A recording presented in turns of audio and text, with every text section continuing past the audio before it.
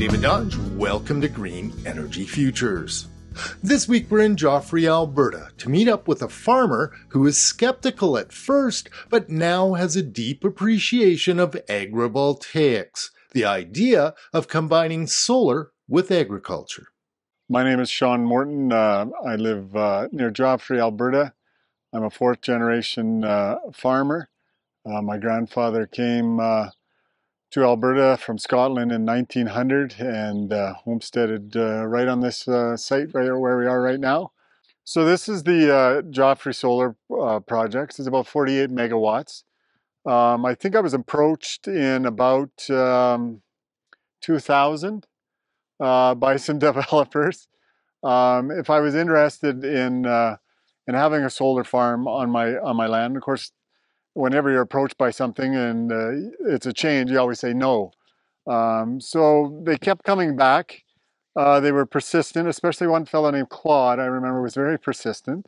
And so eventually they worked me down to the point where they said, you know, we can continue it in farming and agriculture and also have the solar, and you can utilize any land that we don't use within the park as well as on the outside for agriculture as well.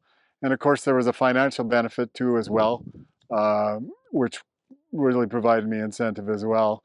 Claude Mindorf is with PACE, a solar company, and he helped found Agrivoltaics Canada. He worked with Shawn to come up with a plan. Sure, this is a cumulatively 47.5 megawatt solar ground mount project located just outside the gate of the Nova Joffre gas plastics plant. It's situated on 220 acres of pasture.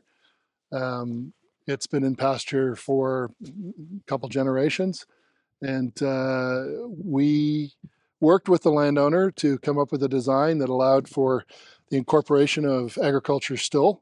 In this particular case, grazing cattle around the outside, grazing sheep on the inside. Shawn says they may harvest hay this year, and he and Claude are also talking about testing barley as well. He appreciates the idea of agrivoltaics. As you can see up and down these rows, we're in the middle of May and already the grass has grown probably 4 inches.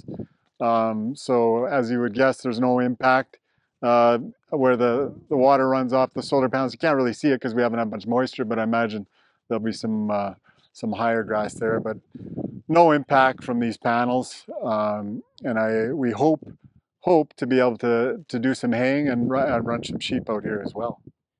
Shawn will continue farming operations in the solar park, but there's 2 other significant benefits.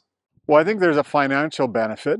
I think it'll keep a lot of farmers on the land, maybe some farmers who have not a lot of acreage. They get a solar park in, they can stay on the farm probably and farm full time, and that's one benefit to me, is I'm able to farm full time with the financial benefit of the park.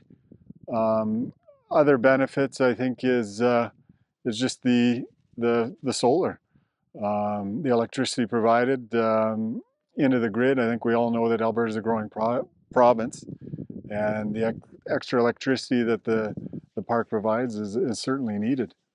Shawn forged a collaborative relationship with the solar company right from the start. The solar developer or construction company was really great to work with. The guys at points that let me bring my cattle in and graze some of the areas. We were also able to hay some of the site when they hadn't quite progressed to it. And I was also blown away by the number of workers. I think they were up to 200 workers at one point on site. Tremendous benefit to Central Alberta.